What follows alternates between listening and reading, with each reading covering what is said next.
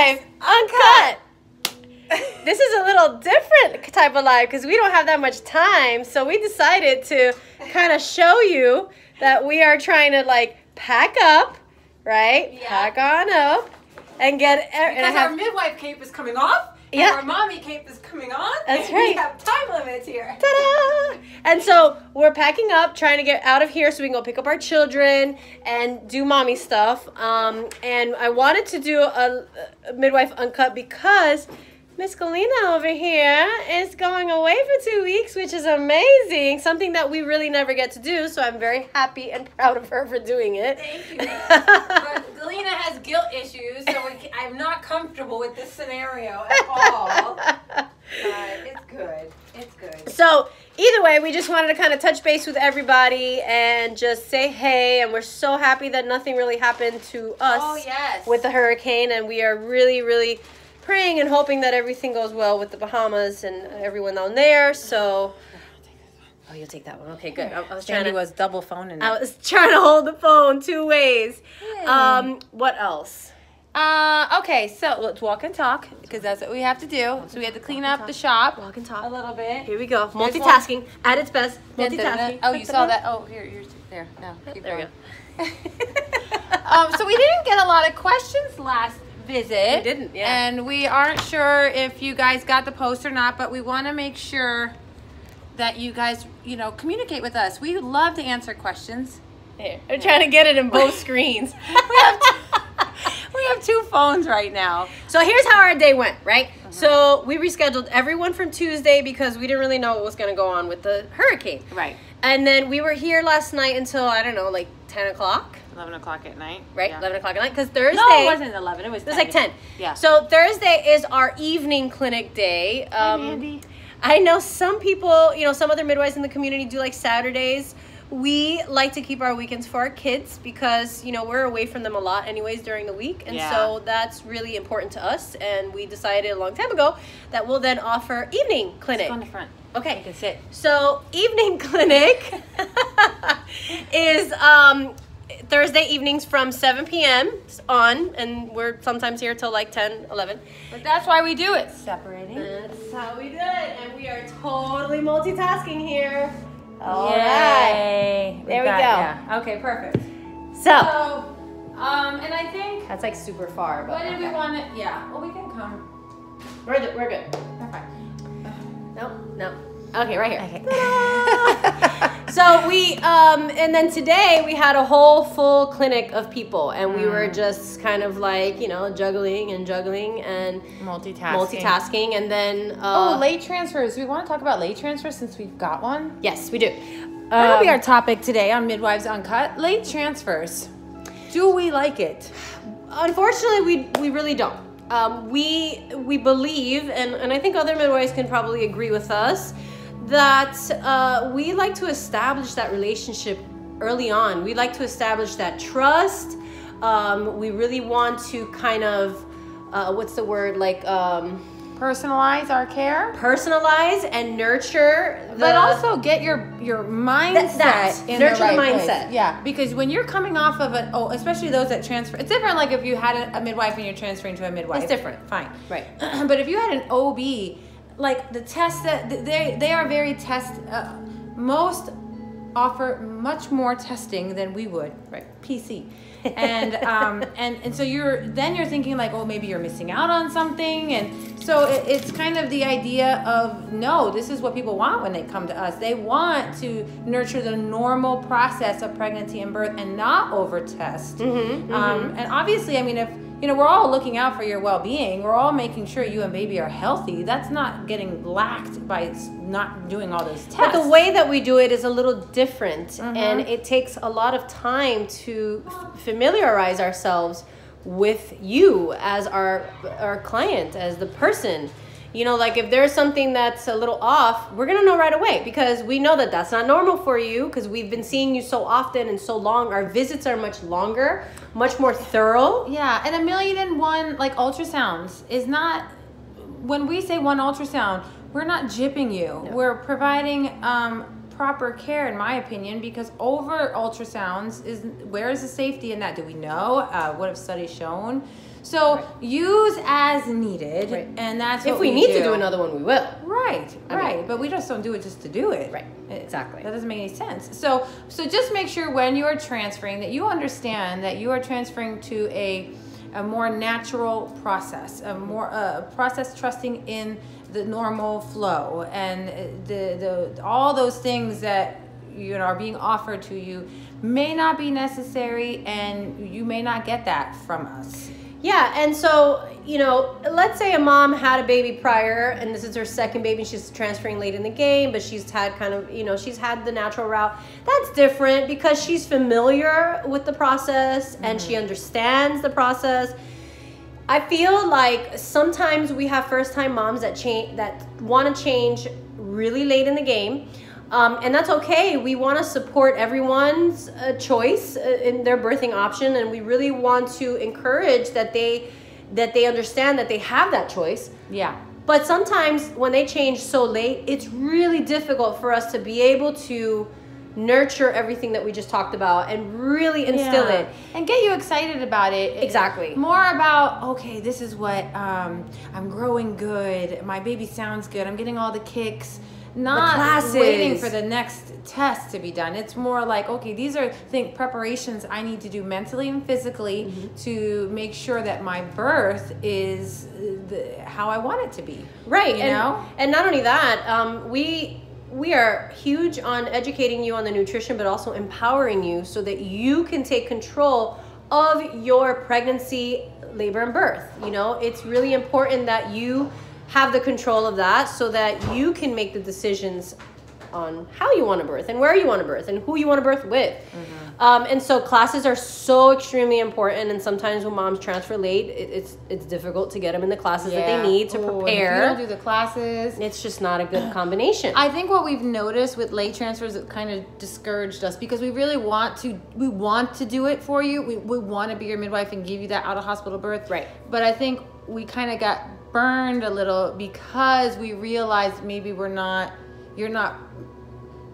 fully aware of everything that you're walking into, and then that kind of gyps you a little bit. Out of hospital birth, natural birth in general takes work. It's not easy, and it's not just a physical work, it's a mental and emotional work. So your mind has to be in there, you're physically you have to be ready, so many things, emotion you have to be ready, and fears can really if you don't address the fears that you have for what you are about to enter, the journey, then they're going to come up at birth, and you're going to want to escape it, and natural birth doesn't allow you to escape it. You got to walk through it, and we don't want you to drug and numb yourself, so we can't give you that.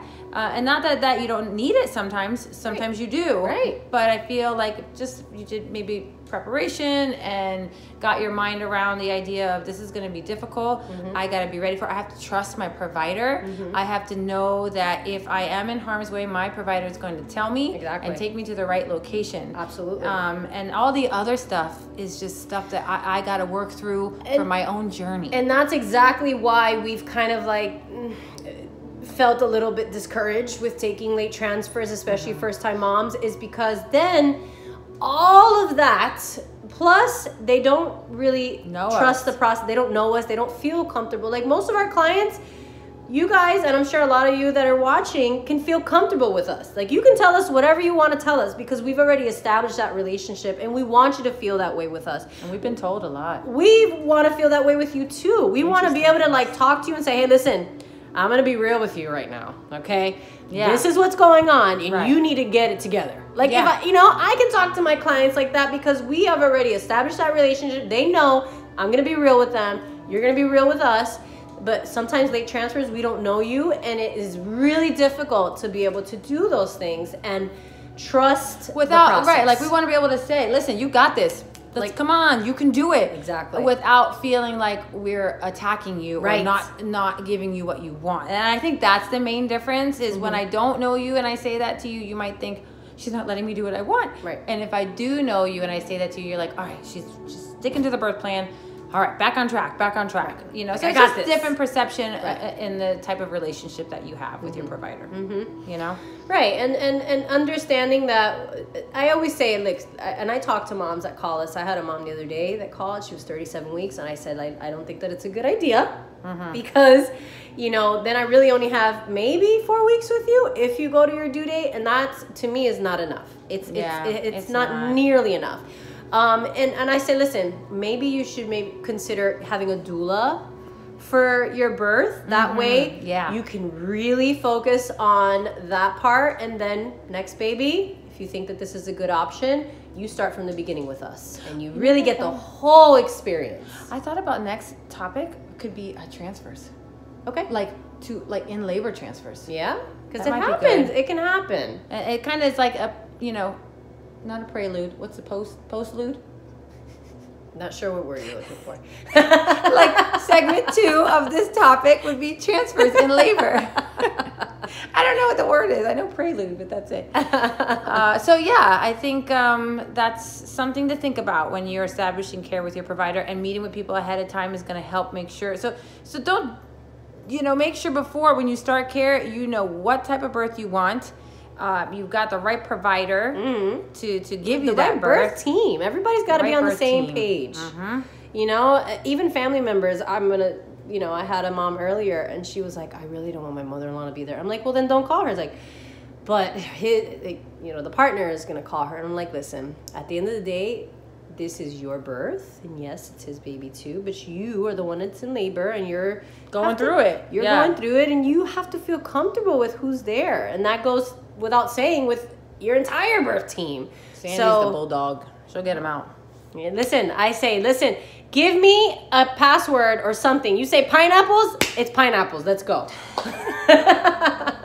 But, you know, I say that because I've seen so many times where moms messes up your labor. It does. Moms are just doing it because they feel bad or they feel obligated. No, please don't do that. You don't need to feel obligated or bad. This is your day. It should be all about you, nobody else. And let me tell you, when that baby arrives and they see how beautiful this baby is, everything is going to be forgotten. If they don't, then you know what? It's their loss. Yeah, I had one mom didn't even tell her mother that she was doing a home birth, and like until maybe she was in labor.